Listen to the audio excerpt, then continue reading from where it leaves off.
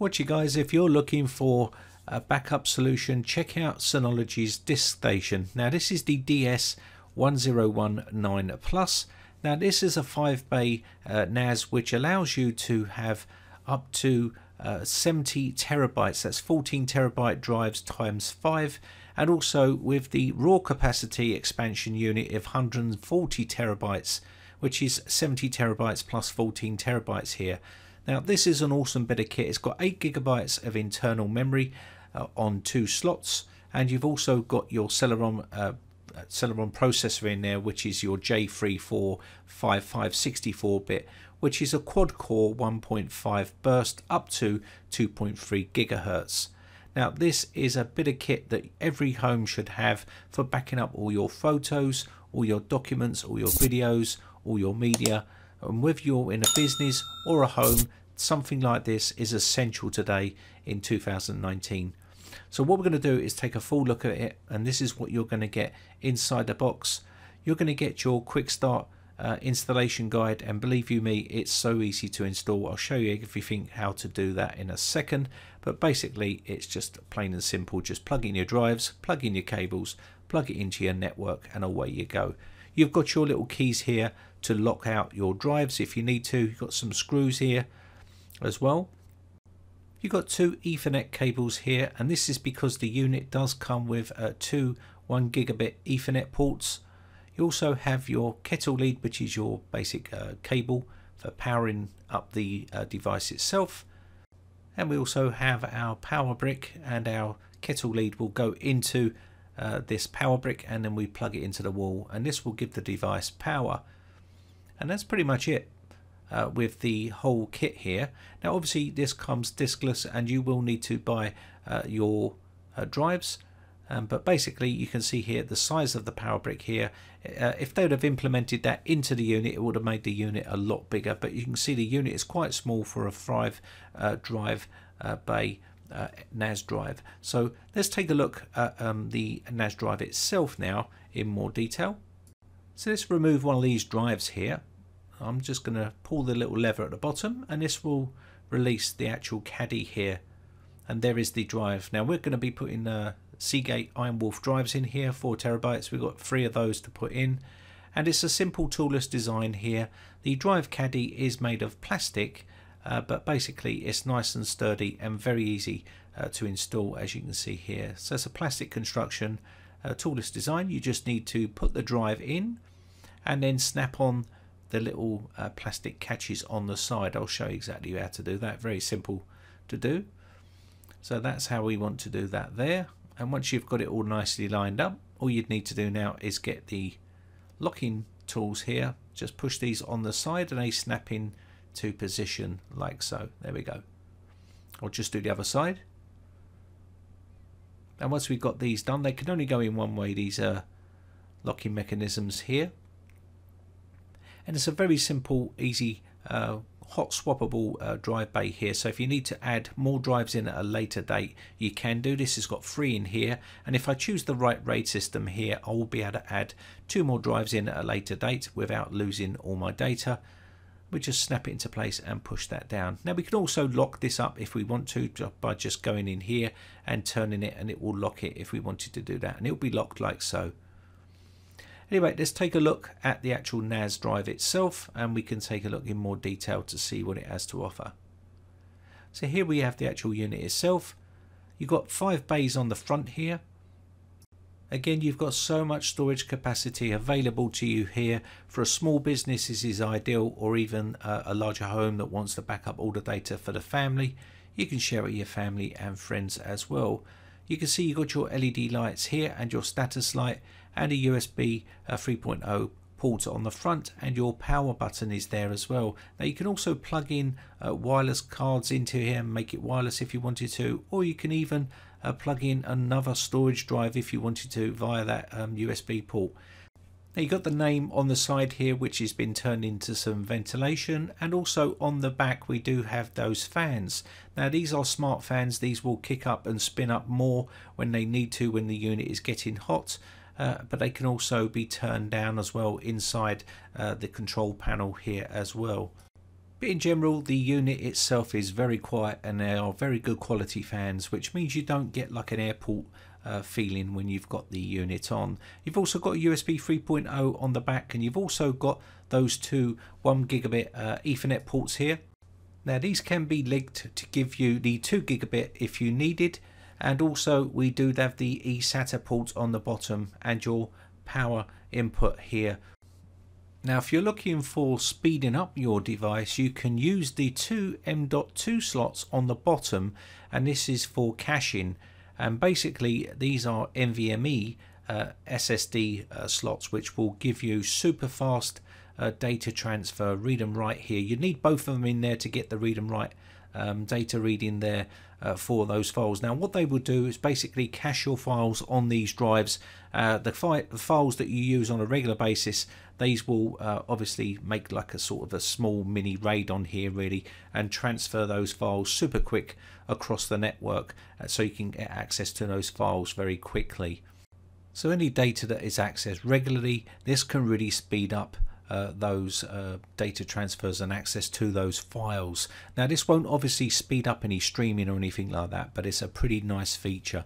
You can see inside the NAS drive here, I've just removed 2 bays here so you can see inside there, and you can see the board on the back there for this NAS drive. Now I've only populated 3 of these drive bays, which means at a later date I can populate the other 2 and all my data should be fine. So I've got 3 4 terabyte drives in here. So let's power this up and get it set up. Now I'll go through the process by logging onto their Find My Synology, and they've got a special website which you can go to here. Now you should see the yellow status light coming up here, and that's because we haven't created any volumes yet. So let's go ahead and do that. So I've gone to find.synology.com, and it's now detected my NAS drive on the network, and I can now click on connect. So let's go ahead and click connect, and this will start to connect and start to get our NAS drive all set up here. So there we go. So that should now populate, and what we need to do here now is create an administrator account here. So you can just go ahead and give yourself a server name and username and password and all that sort of good stuff. So go ahead and do that. And then what we want to do here is click next and go on to the next stage. Now this is the DSM update and maintenance to protect your DiskStation and important data. So I've got the 2 ticks in the bottom here. I'm going to click on the install the latest DSM version automatically. You can choose whatever you like here, but I'm going to be doing this.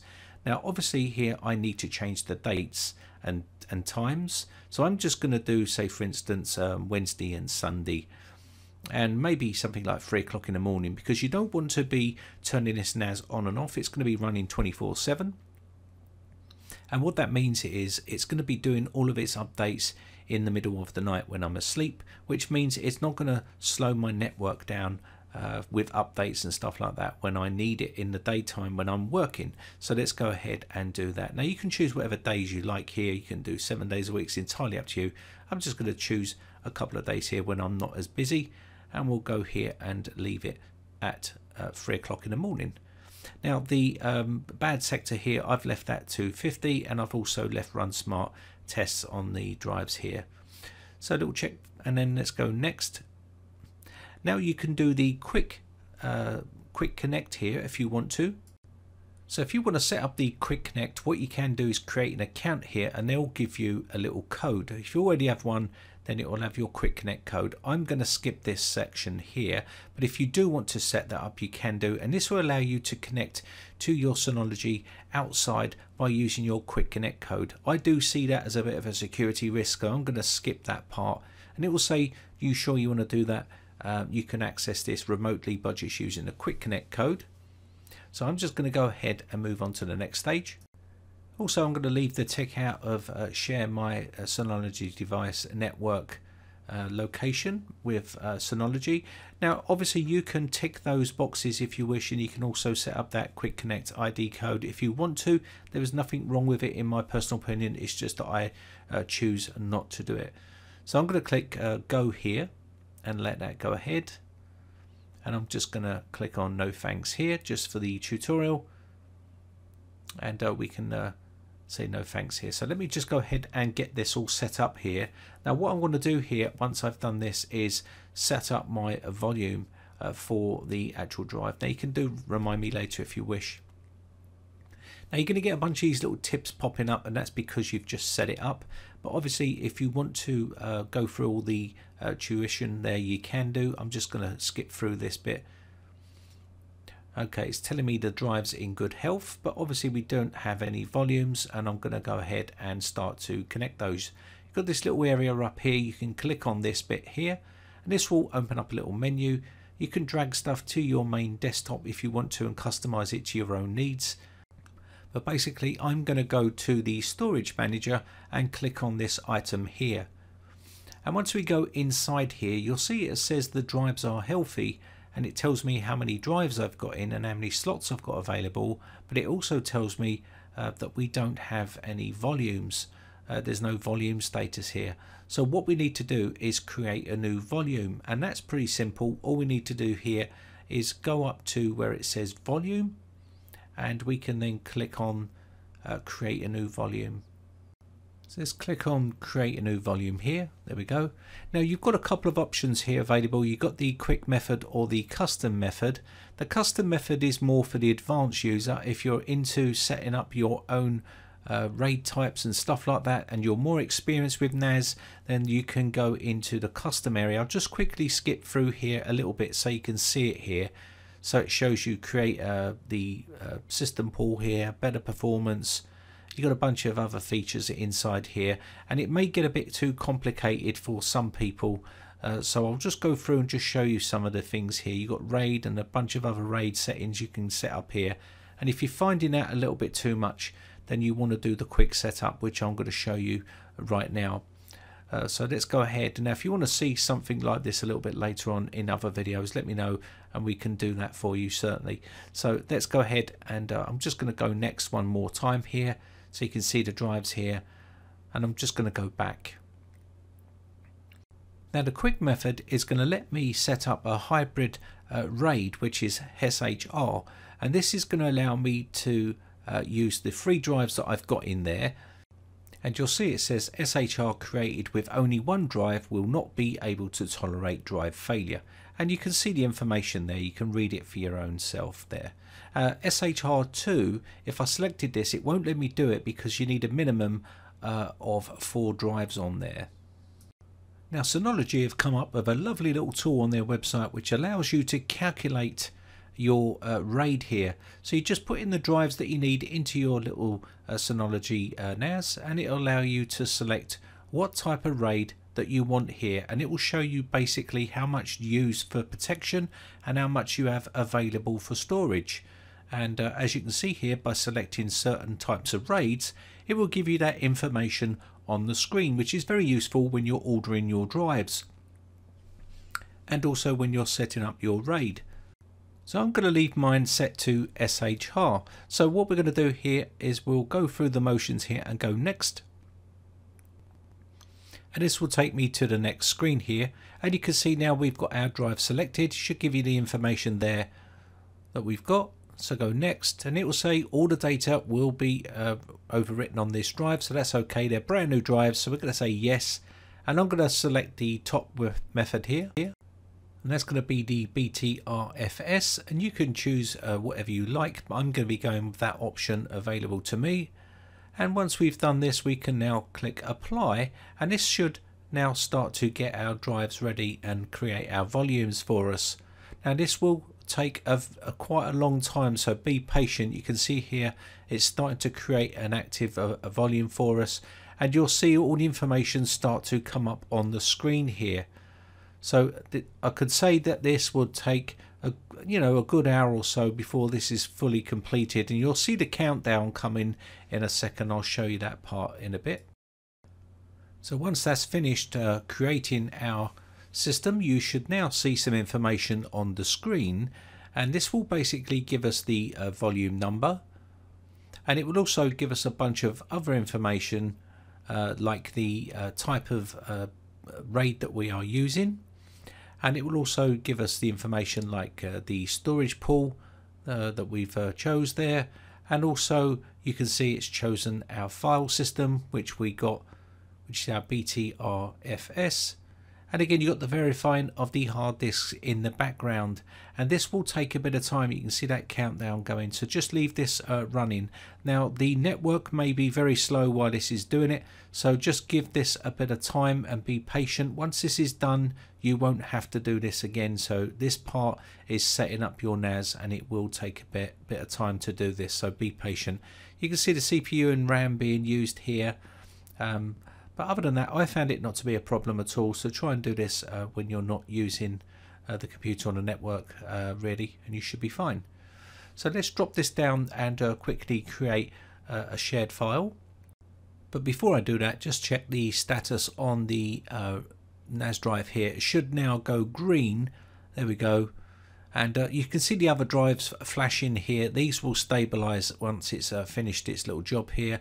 So we'll just go back and create a shared file and a user account to share our data across our network. So we're going to click on a control panel here, and you can see here we've got shared folder, so we can drag this to our desktop here if we wanted to, and drag whatever we like there. We can also go into these options and we can create a shared folder, and from inside here you can create users, groups, and do whatever you like inside here. I can cover this in more videos. If you want to, let me know. So we're going to quickly go to create here, and we'll give this say folder a name here, so you can see how easy it is to set up. It's pretty straightforward and easy to do here.